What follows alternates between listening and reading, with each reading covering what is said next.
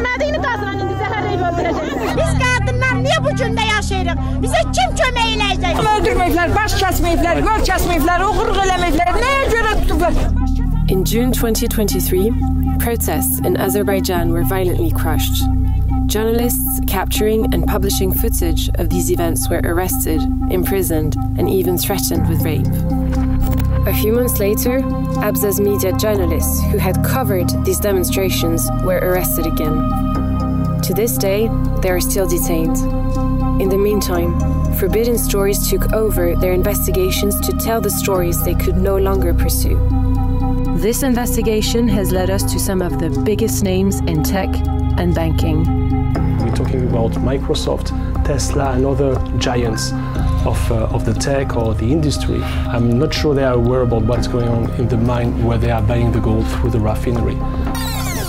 In northwestern Azerbaijan, amid the mountains of the Lesser Caucasus, the Gedabek gold mine stands as the country's first of its kind.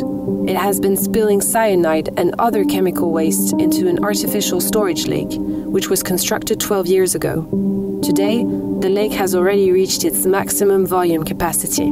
Our major concern is the risk of the failure of the dam. If it happens, it will not be a local environmental issue between this village and this gold mine. It will be a national disaster. It will be like half of the country will be polluted with this. This storage basin is located a few hundred meters away from a village, Soyudlu. The air quality in this village is unbearable. This kind of reservoir shouldn't be anywhere close to residential area. Sifte beyin, burnum buralar atıyor, sonra beyin yatıyor. Ondan sonra xəstəliyə əmələ gəlir. Mənim qardaşım xəstək bu dəq ortada yatır, zaman uşaq.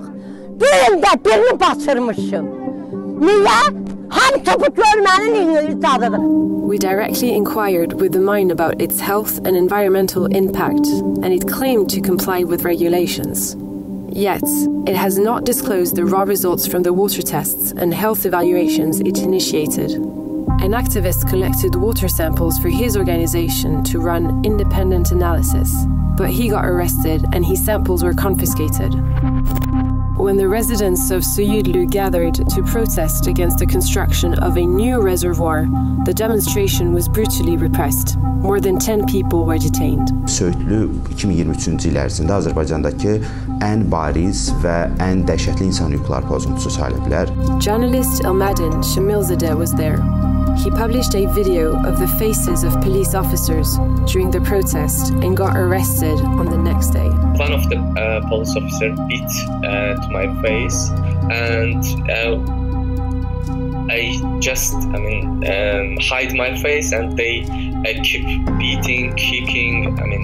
Another police officer started unwear, his shirt and unwear his trousers, and told me that I'm gonna rape you if you will not, share your password with us. The mine is operated by a British company that shares production benefits with the Azerbaijani government. It is primarily owned by Mohammad Reza Faziri, an Iranian magnate, and John Sununu, a former Republican governor known for slowing down US climate policy in the late 80s. This global warming crisis is just the latest surrogate for an overarching agenda of anti-growth and anti-development. The mine's largest client is a Swiss refinery, MKS.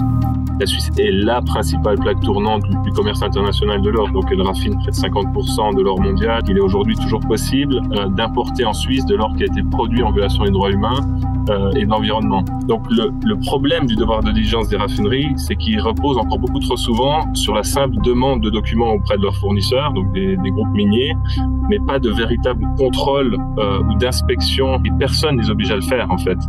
Parce que les standards de l'industrie auxquels elles sont affiliées, ils sont incapables de les contraindre à respecter les exigences de l'OCDE. This refinery supplies major companies in need of electronic components like Apple, Tesla, HP or Microsoft. All the companies who of course all the time have very powerful declaration about human rights, about environmental issues.